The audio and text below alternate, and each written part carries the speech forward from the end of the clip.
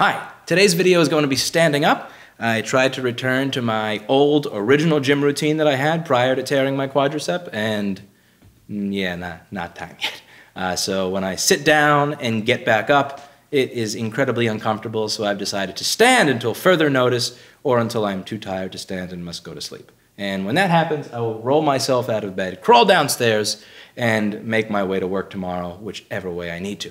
So today I wanted to expound a little bit on this is going to suck, expound a bit on the video that I did on politics a few months ago. The point of that video, the core driving idea in that video was that I noticed a lot of people when discussing politics or issues that are of importance to them, they discuss them by insulting the other person or by saying anybody who thinks X is an idiot.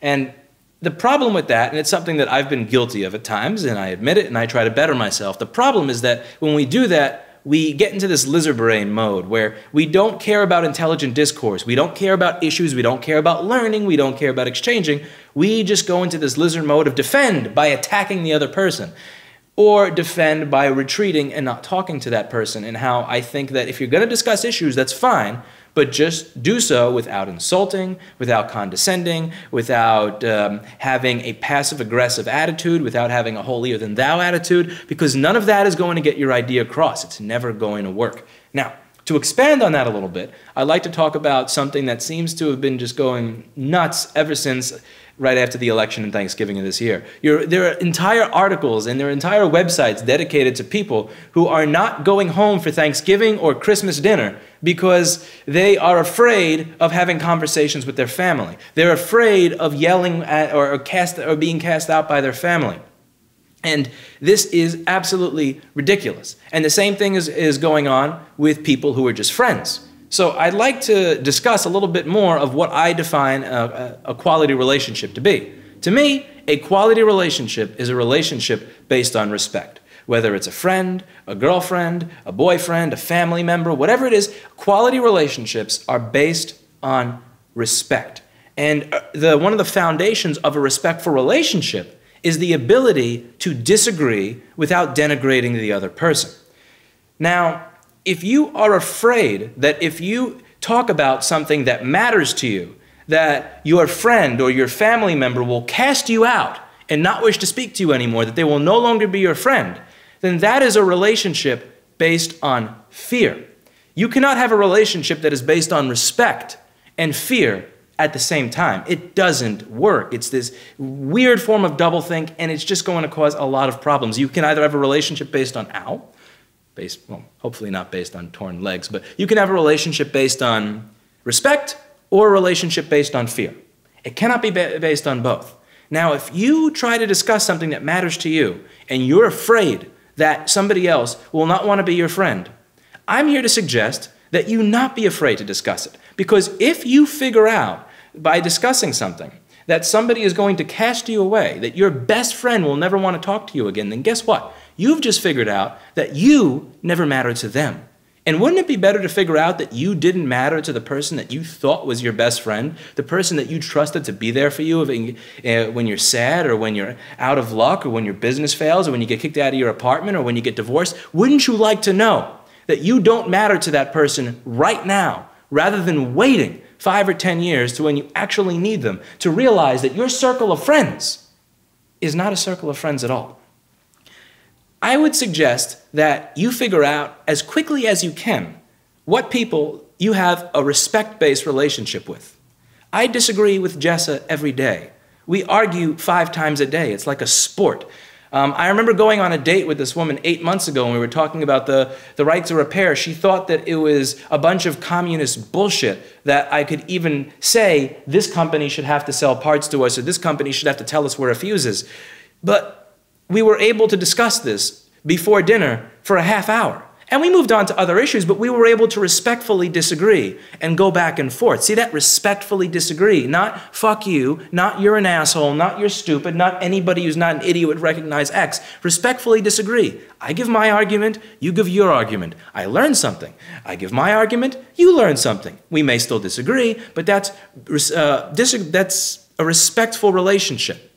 Another respectful relationship that comes to mind was one of my dad's friends. He was telling me the story of one of his best friends who's married to somebody who voted for Hillary Clinton. My dad's friend voted for Trump. Now, my dad's friend's wife said, "I voted for Hillary, I'm sorry." He screamed. He said, "How dare you apologize for who you voted for? You should never have to apologize for who you voted for in this country.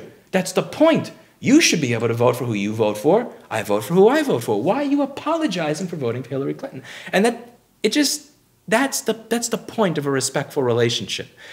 The fact that she was afraid to say something, the fact that there are so many people out there that are afraid to speak their mind and have legitimate conversations only speaks volumes to the low quality of the relationships that they have in their lives. I had dinner the other night about a week ago at some meetup, and there was somebody who came to the table who was just talking about things and their view in the world, and they were a Marxist. They were a genuine communist. I don't mean like one of those things where it's a really left-wing person and somebody tells a joke and goes, "You're a communist." I mean an actual, honest-to-God, believes fully in all of this communist, full-on Marxist communist, the antithesis of everything that I stand for in the world. And we were able to have a discussion for about an hour and a half. And it's funny because there were people at the table that disagreed with him that I could not have a conversation with because their disagreement was rooted in, "You said X, that's all I need to know," or "You're an idiot, blah, blah, blah." I can't have those types of discussions because even though it's with somebody who may agree with me, they're not based on respect. It's not a real relationship. We had a discussion for almost 2 hours. I think that like the restaurant closed. They had to kick us out because we were so busy talking, debating, going back and forth. And at the end of it, we shook hands, we talked, and we talked about going out for bowling or something another night. That's a respect-based relationship. And I feel like so many people are tiptoeing. Ow, don't do that.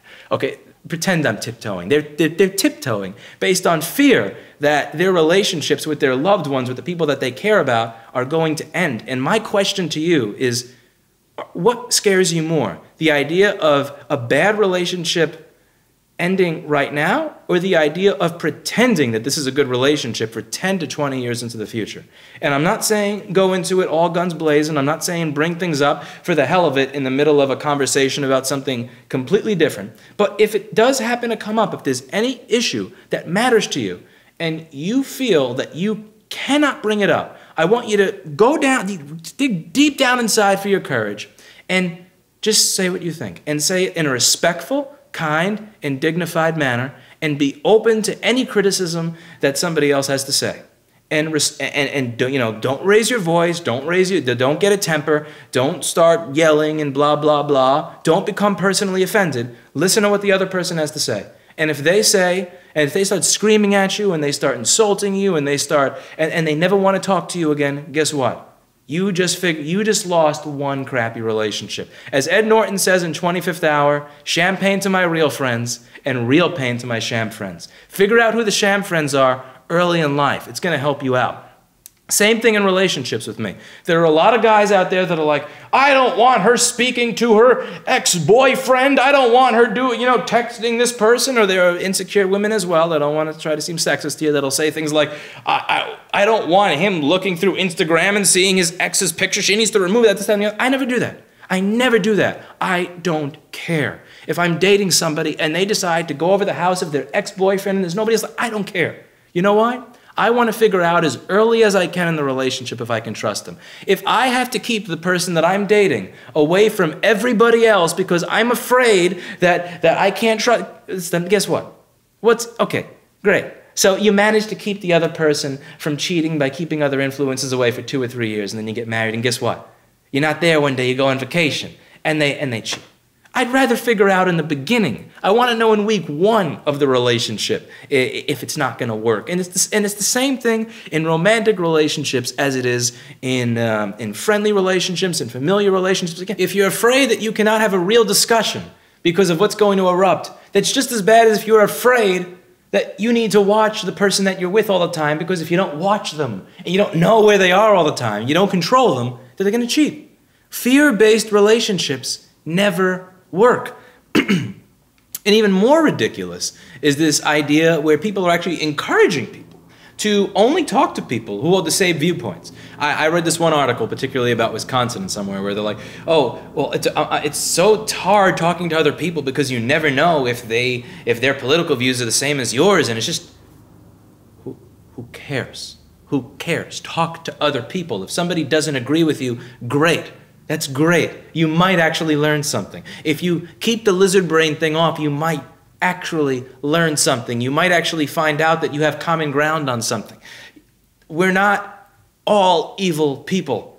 It's not like most of us don't want the world to be a better place, that we don't want the best for ourselves and the people around us. There are these common virtues that are going to unite you, and that is something that you could build a respect-worthy friendship on. You're not supposed to build your friendship solely on, you have the exact same viewpoint on that I do on 1, 2, 3, 4, 5, because that's how you live a very, very boring life. That's staying in an echo chamber. How much throughout history has been accomplished that's good by everybody staying in the same echo chamber? It doesn't work. My dad is a smart guy, very smart guy. He's actually going to start a talk show soon, and I'm going to link to it. He wants to write a third book, but I keep trying to convince him to do a talk show instead because, I mean, book sales versus talk show, a lot more people will listen to it. We disagree on almost everything, every day, and we still call and we still talk to each other.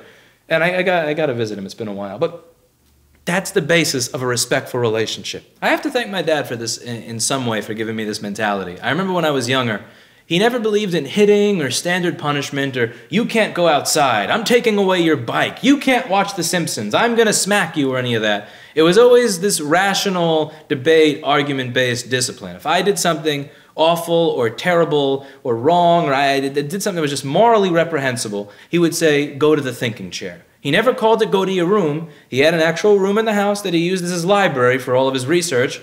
He had a lot of hobbies and just things that he liked to research on his spare time. So he had a room dedicated to this with all his books called the library. And he had this chair in the room that was called the library. And he called it the thinking chair. And he would say, Louis, go to the thinking chair. And then he would give me 5 or 10 minutes. He would come in after about the 5 or 10 minutes was over. And then he would talk to me. And he'd say, why do you think I asked you to walk here? Okay. And then he would explain his point of view on something. And then I would respond. And then after, he wouldn't allow me to respond with insults. He wouldn't allow me to respond with yelling. I couldn't leave the room if I responded with yelling or insults or crap and ad hominem shit. I could only respond with a rational argument. And then he would respond with experience from his life, with a rational argument that was usually better than mine because I was 6 or 8 years old and he was a grown-up. And we would go back and forth. I was never afraid of losing my bicycle. I was never afraid of not being able to go outside. I was never afraid of not being able to watch The Simpsons. I was never afraid of getting spanked. But rather, I was able to have this rational discourse based on a respectful relationship. And I'm very happy that that was one of the first relationships I had in life because it set the tone for every relationship I've had since then. And it taught me to seek respect-based relationships and avoid fear-based relationships. I'm really glad that he taught me that method of discourse because when I go back over the past 10 years, when I compare and contrast 18 to 28, and I look at where I was then and I look at where I am now, and I look at how I thought then and I look at how I thought now, there were these people that I really disagreed with. I didn't just disagree with them on what they were saying to me, but I also did not want to lead the life that they lived. We were friends, but we disagreed on so many different things.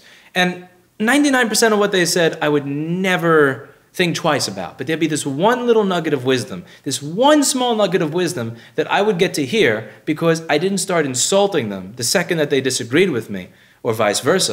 And there was this one small nugget of wisdom, and I would look back over the past 3 years and I go, well, I had this problem and this huge problem, and none of these would have actually occurred if I took into account that nugget of wisdom. I'm going to use that for the future. And then I look at where I am now, and I look at all the things that I have. I look at all the luxuries I have. I look at all the blessings that I've gotten in life. And I wouldn't have so many of those if it wasn't for these small nuggets of wisdom that came from people who I fundamentally disagreed with. That if I were raised differently, I would have been this close to pushing away with a fearful and hateful attitude. Don't allow yourself to get stuck in an echo chamber. Don't listen to these bullshit articles that are explaining to you how to avoid people that think differently from you. Nothing in history has come out of an echo chamber that's any good. You need to listen to the ideas of other people. I know that a lot of the ideas that I have may not be the solution. I may disagree with what your idea for the solution is, but if you take your idea and my idea, hey, and when we take what you disagree with and what I disagree with, or was it I?